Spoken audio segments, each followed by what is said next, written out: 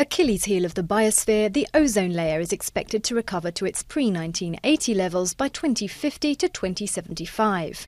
Ozone is a molecule containing 3 oxygen atoms. It plays a key role in absorbing and therefore preventing much of the sun's radiation from reaching Earth. Without it, there'd be no plants, no animals, none of us would be here.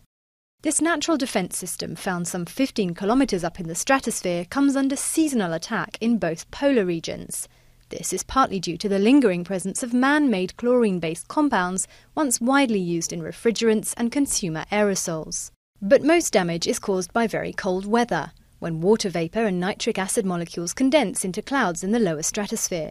These clouds in turn become a bed where chlorine molecules gobble up ozone. Since the 1960s, the ozone layer over Antarctica has shrunk by nearly 70%, the whole measuring more than 25 million square kilometres in 2011. Traditionally, the layer would thin out from spring until December, but this cycle now continues throughout the southern hemisphere's summer into February. Human activity is responsible for 3/4 of the harmful gases currently destroying the ozone.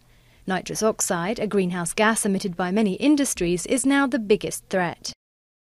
But nature also plays its part.